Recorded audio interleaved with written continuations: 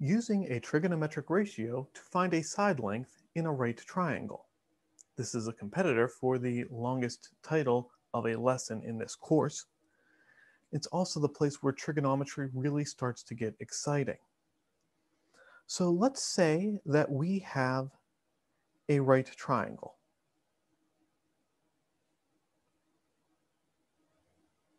That looks like a very lovely right triangle. And let's say that there is one piece of the triangle that we are interested in figuring out. Let's say this leg over here. If I gave you both of the other side measurements, we'd be able to figure this out pretty quickly using the Pythagorean theorem. If instead of giving you both side measurements, we knew only one of the side measurements, but we also knew an angle.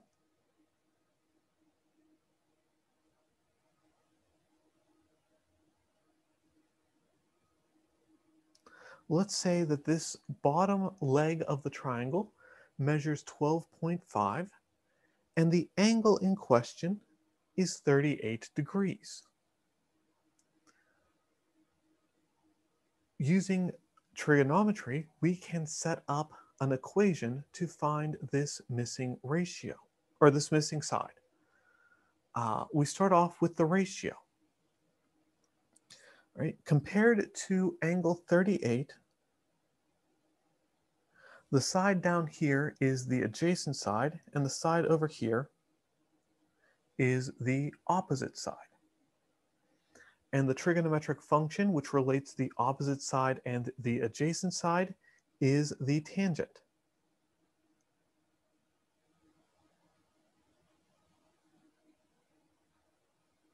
Tangent of theta is opposite over adjacent. Let's fill in. In this particular problem, we care about the angle 38 degrees. The opposite side is our unknown x, and the adjacent side is 12.5.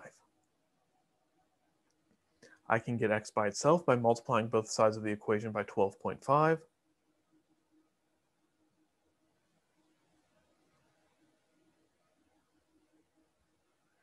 And then I can solve this by simply plugging it into my calculator. This angle is given to us in degrees, so I need to make sure my calculator is in degree mode. How that works varies from calculator to calculator.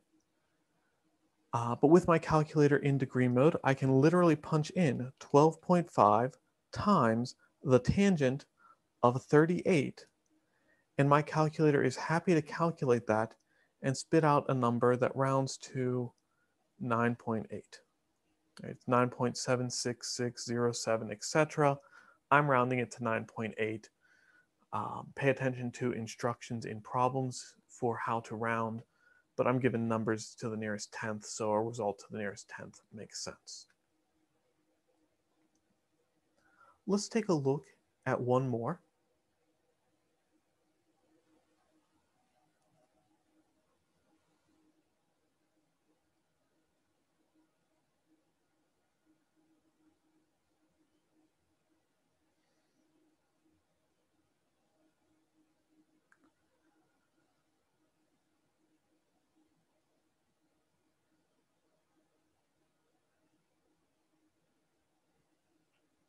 Let's take a look at this triangle, which has an angle marked at 42 degrees, a side marked at 17.0, and a side unknown that we've labeled as x. Compared to this 42-degree angle, the side x is the hypotenuse of the triangle, and 17.0 is the opposite leg. The trigonometric function, which relates the hypotenuse and the opposite leg, is the sine. Sine of theta is opposite over hypotenuse.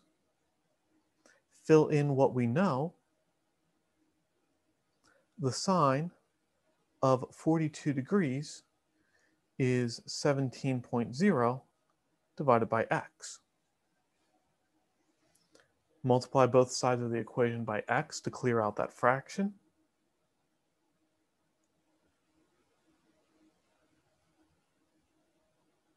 And then divide both sides of the equation by sine of 42 to get x by itself.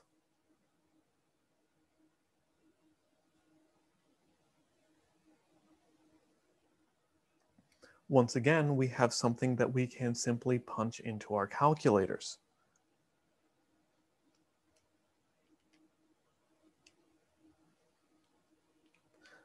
The angle here is given in degrees, so make sure your calculator is in degree mode, and I get out a result of x is somewhere in the ballpark of 25.4. Again, my numbers are all rounded to the nearest tenth, so I'll round my result to the nearest tenth as well. Pay attention to instructions with each problem to make sure that you are rounding as appropriate when you need an approximate value and leaving numbers exact when you need an exact value.